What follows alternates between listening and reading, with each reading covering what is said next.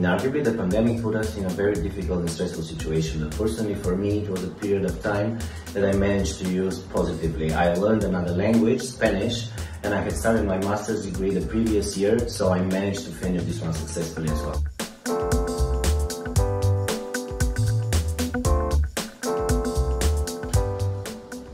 My personal win for this year would be to successfully finish the reconstruction of my apartment, which turns out to be a much messier thing than I thought it would be.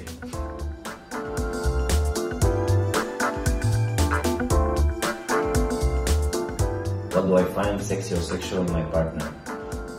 Since I haven't had a partner in a very long time, it's difficult to recall. But no, I'm joking. Maybe the ability to make me smile and laugh, sense of humor, and big arms would help.